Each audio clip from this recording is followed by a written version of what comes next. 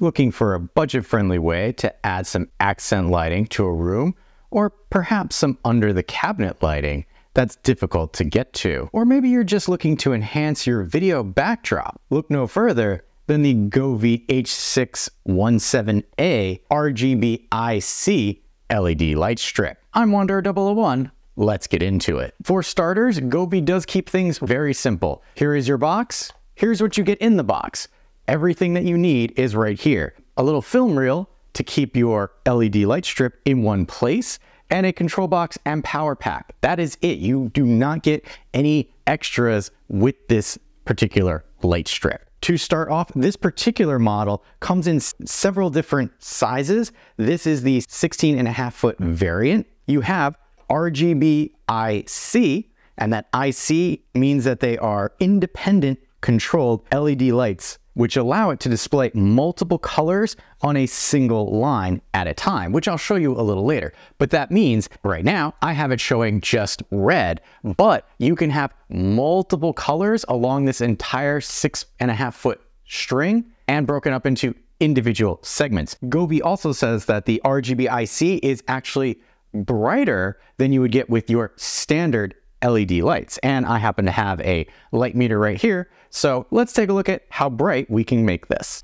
So right here is just the ambient light that I'm getting from my light over there. Once we turn on the Govee, put this down by one of its LED nodes. There you can see, pretty bright, not bad. And here will be test number 2 at full brightness, because that last test was only 30% brightness. So here we go, max white.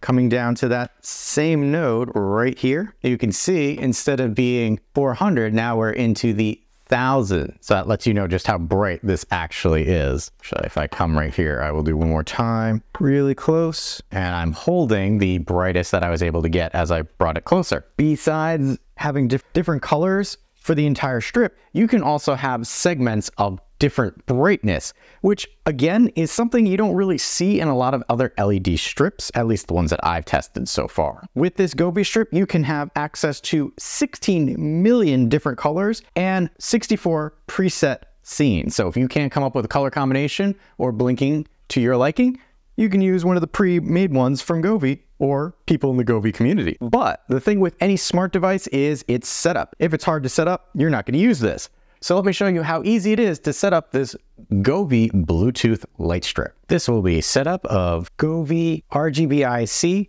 LED light strip. First and foremost, you're going to make sure that you have the Govee app installed on your smartphone. You don't need an account in order to add devices to it, which I greatly appreciate. Next, you're going to make sure that you power on your device. You're going to plug everything in.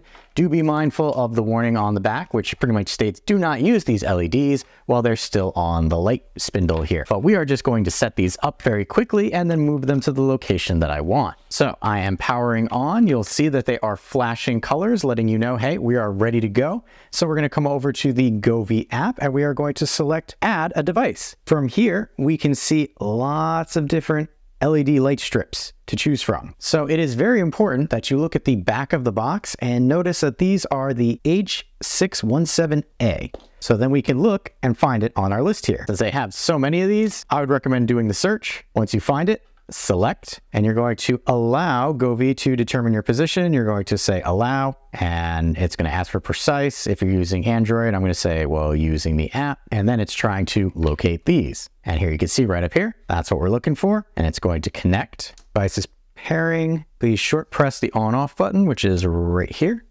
and it found it. So we are just going to rename this just so I know what this is and select done.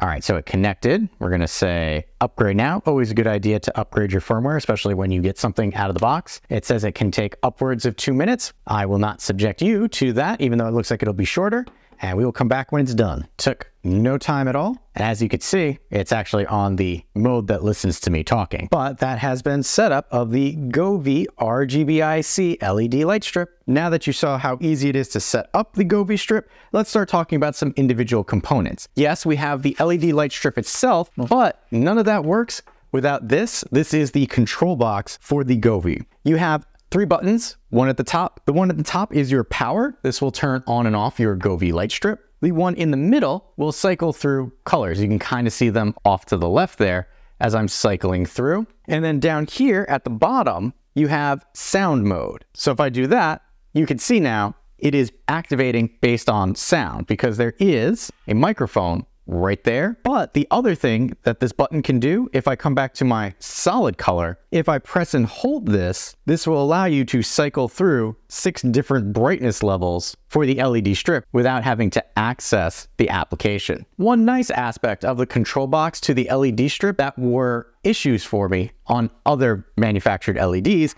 is the length of cable from the control box to the LED strip. So you get 7 inches there, but from the control box to the actual power, that is 6 foot. This makes placement of the control box away from your power source and away from where you have the LEDs very useful, because here you've got some 3M tape so you could stick this somewhere but not have to be too close to a power source or too close to where you want the LEDs hung up. I greatly appreciate that extra length of cabling. Coming down the line to our actual LED strip here, you can see on the back, you've got 3M sticky, so you can affix this to wherever you like. It is extraordinarily flexible, and while you might see these connection points here, the RGBIC LED strips cannot be cut or extended because you will lose functionality with the LED strip. So the size you get is the size that you get. The LED strip itself has 15 sections and 6 LED nodes per section. You can control the brightness of each zone, as I mentioned before.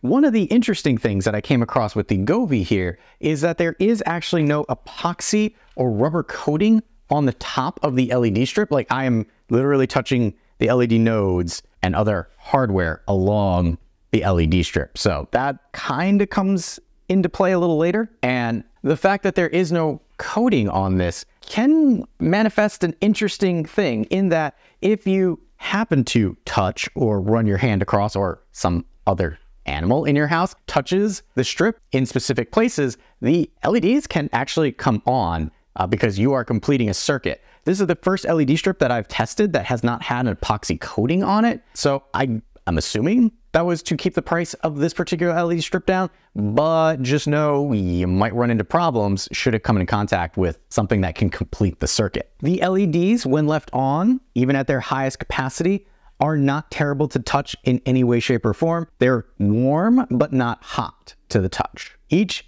LED node, which might be difficult to see, I will try and insert a picture if I can, but the RGB, as you might imagine, means that each LED node has a red, green, and blue, which is how it mixes its colors, and then bounces it around the node and produces a color for you. It's very bright, which is why my camera can't focus. That is the LED strip itself. What kind of controls do we have for the Govee LED light strip here? Well, that's all done through the application. So let's take a look. This is the application for the Govee h6117a LGB light strip, and you can kind of see it there in the background for purposes of this video. We're going to be kind of holding this up in front in order to demonstrate in real time some of these features. Up at the top in the upper right hand corner, normally I save this for later, but this is actually our settings menu. There's not a lot in here. There's a help request, there's a rename your device, hardware version, and product. Down here we can delete the device, but that's really all that we can do from that page.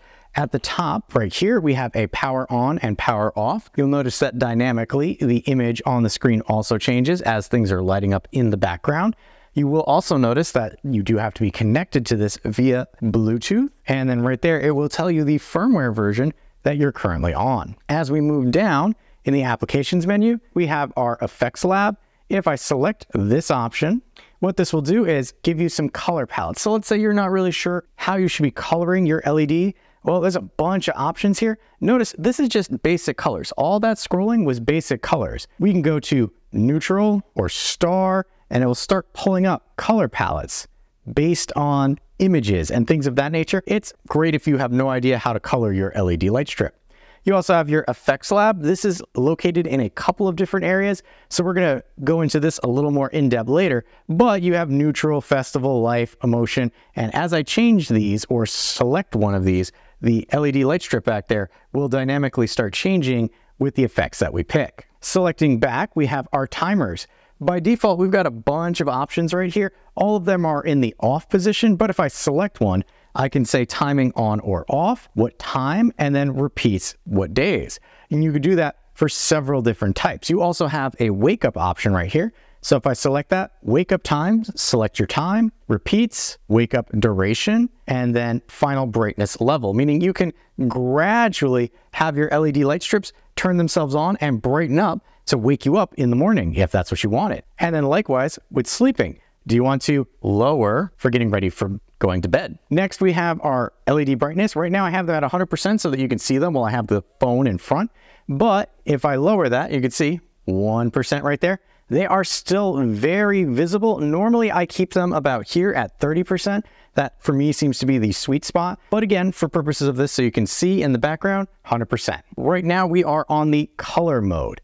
And what that will do is anytime you select something, that's going to change the options that you have access to down here. So I'm going to start this off on the music mode and warn you that it's going to be a lot of blinking. So for music mode, you have the ability to either, that image right there is the LED light strip, or you can sync it to your phone. And in this case, I'm going to tell it and it's going to use my microphone. Now you have the ability to adjust your sensitivity and then what type? Do you want party, dynamic? So if I select that, it's going to be dynamic, a little more muted, or then calm. So it's really not going to jump up at you. So we're going to leave it at calm just for the purposes of this. We have auto color. I can turn that on or off. So auto color will kind of do it based on the sounds that it's hearing, but I can specify specific colors. So if I want that to be the color, if I want that to be the color, you can do that all from here. And if you want it, you have color wheel. So I can select anything from this color wheel, or we have the My Colors area right here, which will allow me to add my specific color palette. And you can see it's giving you some suggestions right there. There's a lot of customization that you get with this app for the LED light strip. Coming back, we're going to pop up to our colors option now. Right here, you can see you have 15 segments that you can control independently. You can control color, you can control intensity. So right here, I've got a couple that I was messing with before because they all say 29% intensity. So if I increase those brightness, maybe I change those colors, okay? And then I would unselect them and I can select different ones. And for these, maybe I want a different color. So here we have complete rainbowing. We can choose what we want. I want teal. So you can see dynamically, those colors are changing in the background. And you have complete control. You can do everything here. You can select everything if you wanted to, deselect. You can change your style, your scene, your color, all from here. So there's a lot of functionality that you have. And then My Colors, just like we had before, if we've got some presets. Now we can go into advanced mode if we wanted to. And this will let you select things such as clockwise versus counterclockwise, cycle, gradient, twinkle, breathe, and then the speed of all of that. Here we have our background colors and then our segments. Again, there are just so many different things that we can do in this application that you can make adjustments to just about anything. I'm not going to save anything, but we're going to come back to our Govee light right here. That was all under color and advanced mode. So we're going to go back to suggested and scene. So scenes are those predetermined things that you can have built yourself or built by other people. Here we have our speed indicator. Realistically, I had it on high, and that's also what it comes out of the box as. When you select high, you can kind of see that moves a little too much, especially when filming. So we're gonna drop that down to low. Remember I told you those scenes can be found in other places? Well, they are right here, and you can just cycle through all of them. We're gonna do a couple just to give you an idea. Sunrise, and I will lower my lighting a little bit so you can see that. That's sunrise. Here's sunset, forest, aurora, lightning, starry sky, rainbow, deep sea, Krast cave, Gobi desert, flower field, volcano, cornfield, meteor shower, flying.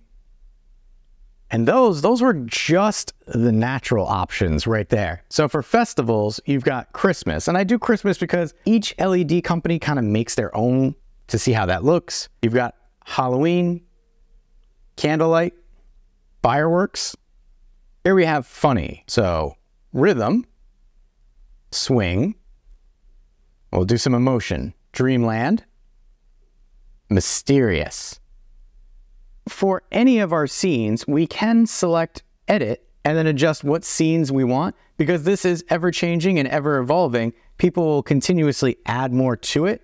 You can also have your own scenes that you can add and adjust. Next, we have our DIY, and then here we could select plus, we have default, we have edit, we have grouping, and if we select in the upper right-hand corner here, the plus sign, well, here we have the name, the icon, the group, and then our color schemas and everything. That's why I said you can make your own fancy scene just using that, and then you have a listing of them there if you chose to make them. There is a lot that you can do in the Govee app, but what I neglected to show you on the front page when you first log into Govee, you've got your on-off, lets you know you have Bluetooth connected. This is our home page. We also have the global community for Govee, which will let you look through so many things that other people are developing and designing and putting out there. You have access to them there. We've got our discovery, so if you're not sure other products from Govee or lighting situations that you might want, you can do that through the Discover. You have your Govee shop, as you might imagine. They are currently running a lot of holiday sales. And then last is our account page, and you can earn these Govee currencies for things. So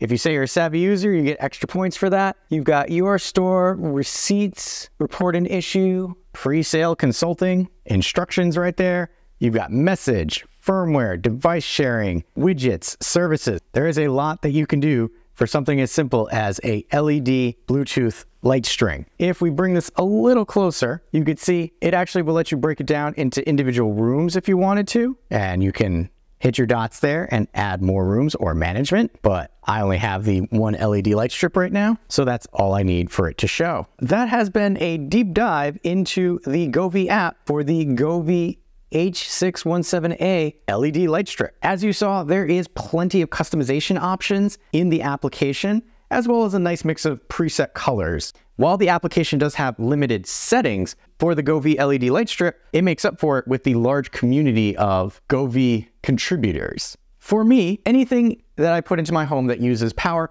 I want to know how much power it is actually using, especially if I'm going to be using it a great deal of time. When it is idling, and roughly idling, we'll say, it uses 1.8 watts of power. When testing red at 50%, because red is a color that seems to use the least amount of power, it used 4 watts of power. Red at 100% used 4.1. White at 100%, being warm white, used 5.1. A cool white at 100% used 6.7.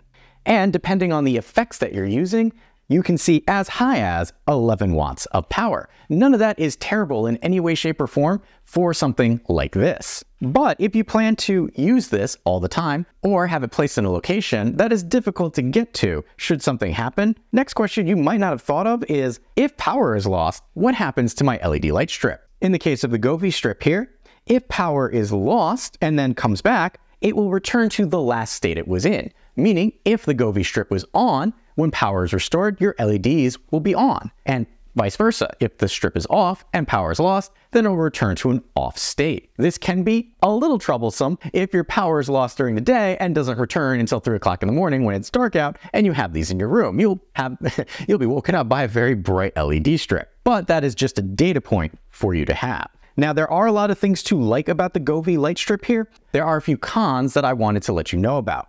First being the fact that there is no cover for the LED light strip, that epoxy coating, meaning that when I touch specific points that it would turn itself on. That's not good. As this is the only Govee light strip that I've tested, I don't know if it's just on this particular model or all Govee light strips, but other LED light strips that I've tested all had that epoxy coating on the top. And I'm hoping that it's to prevent what I was describing to you from happening. Next con, and again, I don't know if it's this particular light strip, meaning not this exact light strip from Govee, but just the one that I happen to get. If I happen to turn the power off, power is off, but you might notice the blue is lighting up. And a little further in there, there's a couple red sections. This started happening to me about 2 weeks into my testing and usage of the Govee light strip, in that the LED nodes were not powering off completely and only in partial sections. And it did start with the red section first and then get to the blue section, which is the closest to the actual controller box right here. Don't know why it does that, but if you're trying to have these completely off, that's going to be a deterrent for you, because at least in my testing, they might start arbitrarily turning on LED nodes. The longer that I use this, the more of these probably will have that problem, because I started off with one red section, which then grew to 2 red sections, and then grew to 2 reds and this blue section. I still have been using the Govee strip because it is a nice strip, but just know, if you're using this in a dark room, you might not want to rely solely on the power. You might need to unplug it to turn everything off. The fact that it cannot be cut or extended might be a deterrent for some, but at this price point, you kind of know what you're getting into. I really wanted to like this light strip, but too many off things happen to me when there are other options out there from more established manufacturers. It could be that I just got a bad batch, as it didn't start off with all those problems except for the epoxy coating, and was working pretty well. I like the large user community that shares lighting and homebrew color settings.